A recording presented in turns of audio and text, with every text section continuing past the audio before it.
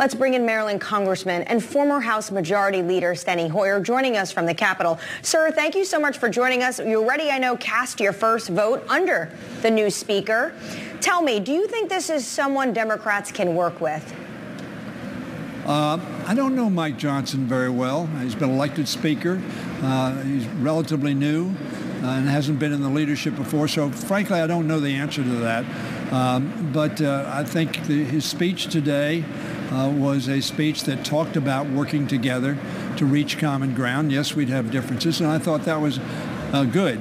But as I told him, that is easy to say. It's hard to do. And very frankly, his record over his time in the Congress of the United States has been a very hard-edged message that will not create bipartisanship.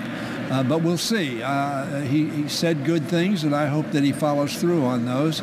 And if he does, as Leader Jeffries indicated, he will get a positive response from Democrats. We want to work together.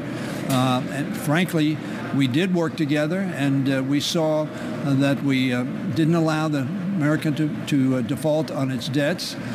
We made an agreement on what funding levels would be for the coming year, and we did not shut down the government. All of those were over 300 votes on those.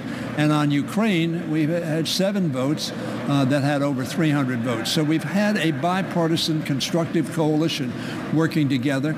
And I hope the new speaker follows that trajectory and doesn't serve simply the hard right on his party as his record would reflect. But I want to give him the benefit of the doubt. I had a conversation with him. It was very brief, but it was very positive, and we'll see. Congressman, a lot of folks have made the point that he doesn't have enough experience to have enough enemies to block his path to the gavel. I don't know if you agree with that, but did you have to Google Mike Johnson this morning? I don't think I Googled it, but my staff gave me a memo. But honestly, but the fact of the matter is, yes, he's new, and I think your point is absolutely correct. He hadn't made enough enemies, as obviously others had. After all, the Republicans went through their speaker, their majority leader, and their whip, their 3 highest officers, and rejected all of them. And that's gives you somewhat of a sense of the challenge that he faces on his side of the aisle. And it took 4 different people to win the speakership. The first one and the second one were hard right.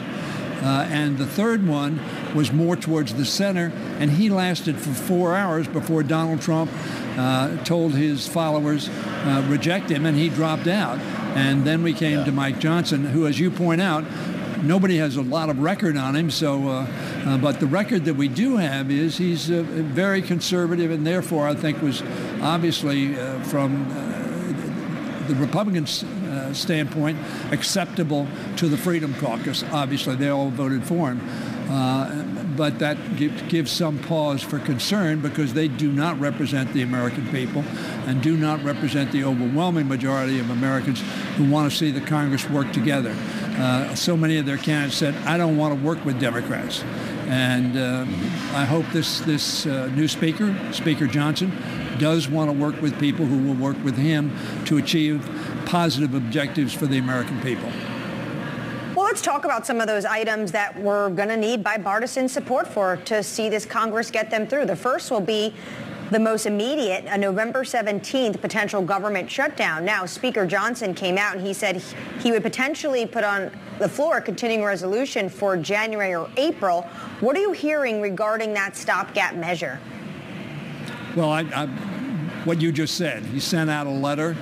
He indicated that we would probably have to have, or that he would probably support a continuing resolution to keep the government open.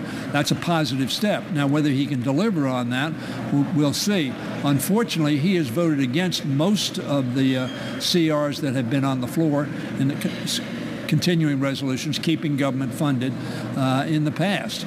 So it's not a very hopeful sign that he has voted against those in the past. Hopefully he will understand shutting down the government is a stupid thing to do. We avoided it under Speaker McCarthy, but only with the votes of a majority of Democrats and about 20 less Republicans, but we did avoid it. And hopefully Speaker Johnson will lead us to that same end. It was an interesting moment last evening, Congressman, when Congressman Johnson became Speaker nominee. He held a very quick news briefing, if we can call it that, flanked by a large number of Republican members. And a reporter tried to ask him about his attempt to overturn the 2020 election results. That reporter was met with boos and was told to shut up by another Republican member. This is something that was Miss Fox. That's going to be an issue.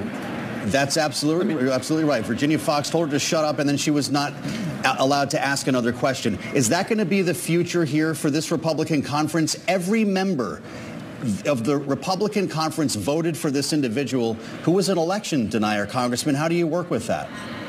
It's sad.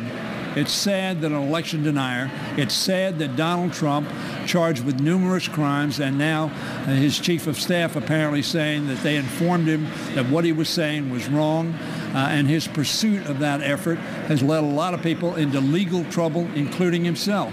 And this, the new speaker was an election denier, as you say, wrote an opinion that Chip Roy, a member of the Freedom Caucus, former Deputy Attorney General or Assistant Attorney General in the state of Texas, said was constitutionally wrong. So that's an area of concern.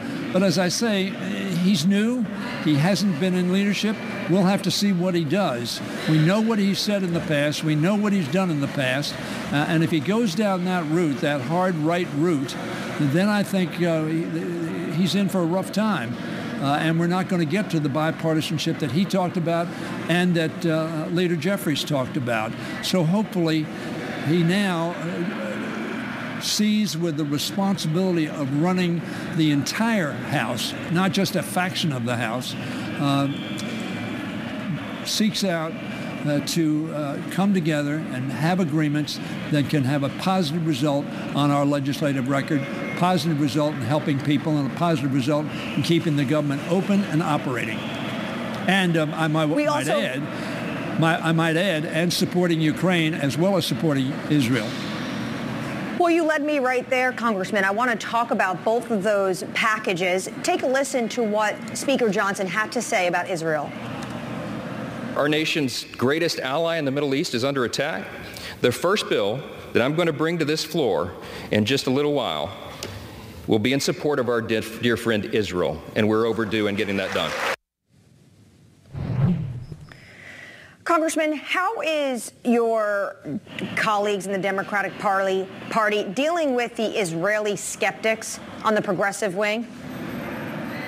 Well, let me say we only had, I think, 10 votes opposed to the bill. 400 plus members of the House of Representatives voted for that. So the overwhelming number of Democrats and Republicans voted for the resolution. And I was smiling because he says that was going to be the first bill that he would bring to the floor. Frankly, that bill would have come to the floor 3 weeks ago had it not been for the internal division and divisiveness and dysfunction of the Republican Party, who couldn't select a leader. So that it's ironic that he claims credit for that being the first. Of course it was the first because it was so important that we pass it 3 weeks ago in support of our very strong ally Israel, who was invaded and a carnage was committed and an act of war by Hamas, that is a terrorist organization. So yes, he brought it to the floor because over 400 members were for it and had co-sponsored it. So I'm glad he brought it to the floor. It was the right thing to do. As I say, it's never too late to do the right thing, and he did the right thing.